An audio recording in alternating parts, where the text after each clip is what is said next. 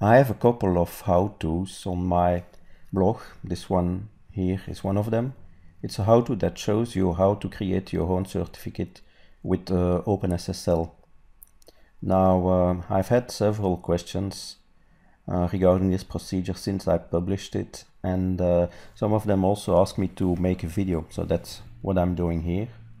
Now, the procedure that I followed here on my how-to, it's done on Linux with OpenSSL on Linux.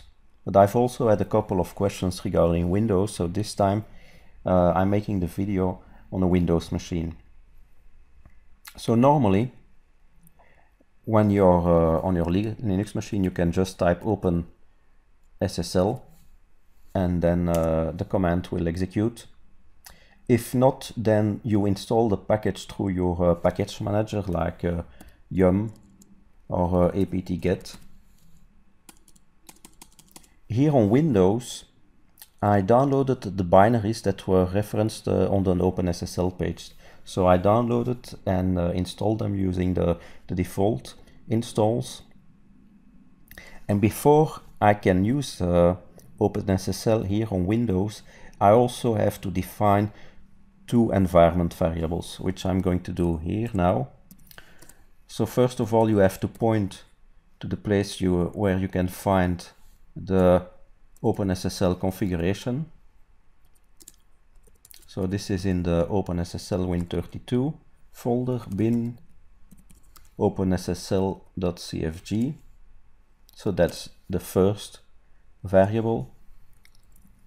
And the second variable is the location of the rand file. And I'm going to put it here in the demo,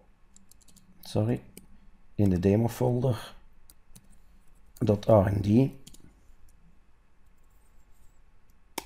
like this. And now I can start OpenSSL. So OpenSSL bin OpenSSL, like this, and you can see here OpenSSL is running. So what we are going to do is create some certificates, but we are not just going to create a code signing certificate. We are going to make one with a hierarchy and a chain and all the commands that are necessary for that. So we are going to have a root CA, a root certificate authority, and then also an intermediate authority. So the first thing we are going to do is to generate a key. So with genRSA, I will call this ca.key, and I'm going to create a 4096 bit key. Now here this is just a demo, but if you are going to use that for production, for example, you want to protect your keys because they are very important, and then you are going to put a password on them. For example, with option -3, and this will encrypt the password with the -3 algorithm. Now in this example, I'm not going to do this, so I just issue this command, and now the private key is being generated and saved on disk with file name ca.key. So that's the first step, to create a private key of our root CA. Next, I'm going to make a self-signed certificate. So I request a new X509 certificate. It will be valid for 5 years, so that's 1826 days. The key that we just generated is ca.key, and the certificate can be stored in file.ca.crt. And then we have to provide some information that will be included in the certificate. So country code is Belgium. The state or province name is Brussels, and the locality name is also Brussels. As an organization name, I'm going to use the name of my company, Didier Stevens Labs. I'm not going to provide a unit name, and I'm going to provide a common name. So I will just call this didierstevenslabs.com like this, and as email address I have didier@didierstevenslabs.com. Okay, and now we have created our self-signed certificate. If we look into the folder here, you can see the CSCRT and the CA key file that have been generated. So now not up to the intermediate. So for that we also need a key.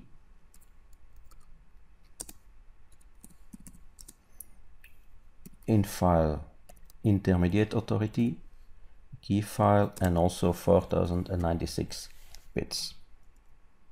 The key is being generated. Okay, that's done. And now we are going to create a certificate, but this time we are not going to create a self-signed certificate. We are going to create a certificate that is signed by the root authority, the one that we created first. So for that we have to make a certificate signing request, which we do with this command, request new. The key is the intermediate key, and out is the certificate signing request. So Belgium, Brussels,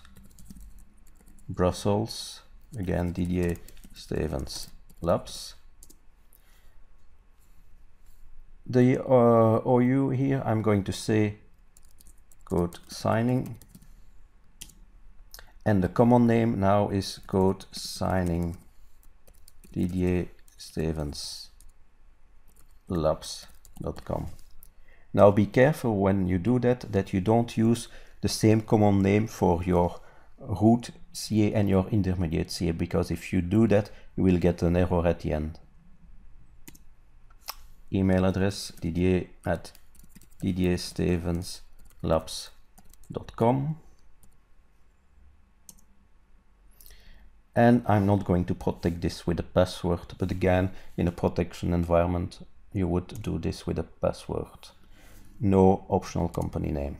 Okay, so this is the request that has been created, and now I'm going to process that request and produced a certificate, an intermediate certificate that is signed by the root certificate authority. So it's an X509 command. I'm going to have a certificate that is valid for 2 years. So as input we have the certificate request here, the CSR.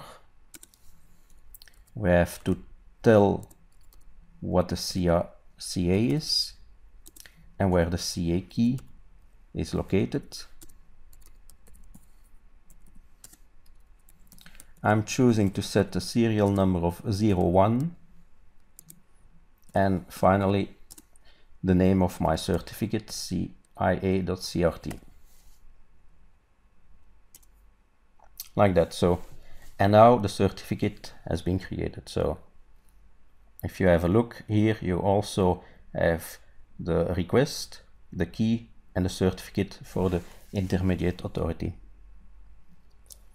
Now, as a last step, we are going to package all this in a PKCS12 format. So command is PKCS12. We are going to export this in file ia.p12. The input is the intermediate key, and we are going to make sure that we have a chain. So the intermediate certificate, chains up to the root certificate, like this. Now, since we are creating a file here that also contains a private key, again, you can protect this with a password, but I'm not going to do this here. But again, in production, it is recommended. Like this. So, and that's all that's to it to create your certificates. Now let's have a look. Here. These are all the files that have been created. And all those files, ECRT, key CRT, CSR, all those files are actually ASCII files. So you can have a look. CSCRT here. This is the certificate that is encoded here in base 64. And you can do that for all those files except for the PKCS12 file, because that is a binary file. In Windows, you can also double click those files. So this root certificate, you can double click it like this, and then you can see the certificate here with the information. You see 5 years. You can decide to install your certificate. Here you have the details and the certification path. Same thing for the intermediate. 2 years, install the certificate, details, certification path. And then here, the PKCS12 file. When you double click that, you are presented with a certificate import wizard that allows you to import the certificates and the private key into your stores so that you can use it to do code signing.